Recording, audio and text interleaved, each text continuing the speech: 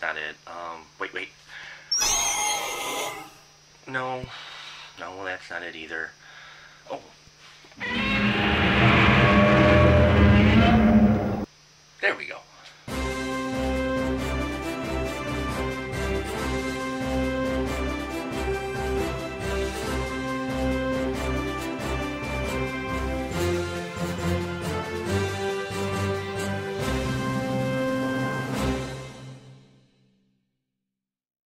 Welcome back, my friends, to the show that never ends, Final Cut. And yes, we're looking at the picture that's finally here. This is like the film that I've been waiting for all summer. Really, out of all the films, this is the one that I was like, deliver it to me, Guillermo. And he does, and it's Pacific Rim. The story set in a future where we have kaiju versus Jaegers. That's right, kaijus are big beasts coming through a dimensional rift that's in the ocean. And Jaegers are big robots the humans have built to fight these monsters. Well, they just started winning the war against these monsters.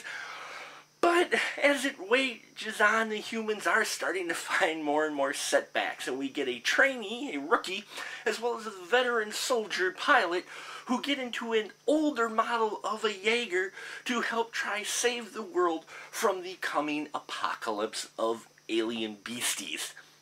Really, not a deep plot film, okay? As you may have guessed from the trailer. Now, you know what? You can't compare this to like a Oscar-winning film. This isn't. This is a popcorn summer blockbuster film that delivers on so many levels. Okay, it did not disappoint me at all. I was kind of worried going in because I did have some high expectations. I'm like, all right, bring it, Del Toro. And he brings it. Folks, this speaks not only to the geeks out there in the world, but to anyone who loves a Harryhausen film or a good Godzilla monster flick. Let's face it, big screen monster films have not done well at the box office. Why? Because people just haven't quite got it. Guillermo del Toro gets it. He wraps up the tropes we get from apocalypse films with monster films, mashes them together in a visual spectacle that you have to see on the big screen to believe, okay? I mean, you get a group of people here who pretty much, names you most likely not recognize except Ron Perlman, whose character is hilarious and also an amalgamation of every cliche type of character that he plays ever. Once you see him, you're like, oh yeah. Folks, this is an ode film. Pacific Rim is an ode film to those monster films. It's an honest film. It's not lying about what it is. It has no illusion to what type of film it is. It plays to its strengths, and its strengths are big-ass robots fighting big-ass monsters, okay? And those fights are amazing. These are fights that Michael Bay has wet dreams about. He wishes he could direct action sequences this good. There's only a few parts with the 3D distraction where it gets a little dark, but this 3D in here was not distracting at all in all the very kinetic fight scenes that went on. Folks, the destruction in this film made the end of Man of Steel look tame in comparison, alright? But you're gonna get that when you get big beasties and big robots fighting.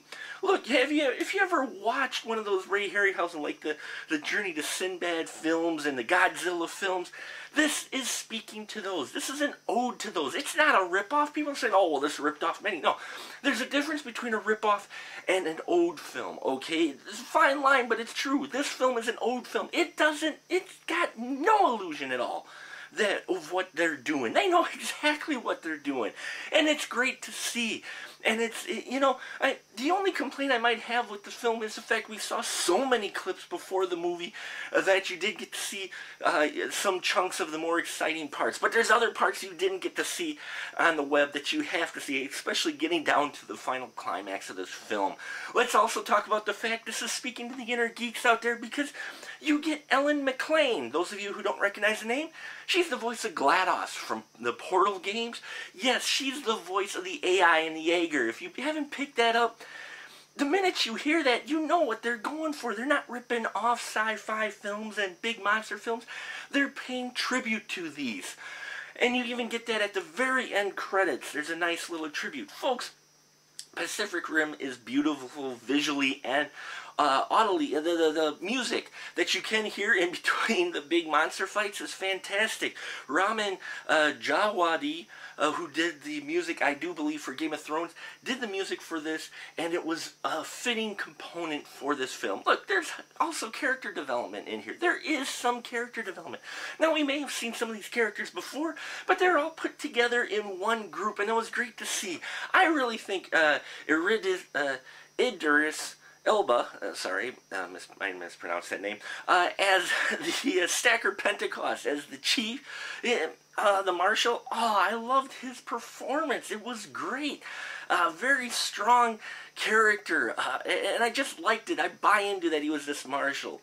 Well, no, you're not going to Pacific Rim. It's not going to win an Academy Award for fantastic depth and wonderful performances. What this is going to win is the Oscar of my heart, which it did, okay? There's problems with it. Yes, there's plot holes. Yes, in any film. You can go to Star Trek Into Darkness, which everybody goes like, oh! And you will see plot holes there. In every film there's plot holes. And this one does have it. But you don't care, because this is an old school Ray Harryhausen, Godzilla, Toho production ode film, okay? Go see it. It's fun. It's exciting. It's not too dark. You can even probably take some of the younger fare to it. Not too young, because they might get scared of the monster films. Like 5 stubs from me, okay? Even with some of the issues I had with the plot and some of the cliches you got going on, that's what it's supposed to have. It's an ode film. It's a send-up film. It's a tribute film, folks. And I give props totally for Guillermo del Toro bringing a picture like this to the big screen, and I really think you should go see it. Definitely worth it, especially in the 3D. Best 3D I've ever seen. And that'll about do it for us here at the Final Cut. Till next time, keep the tickets down.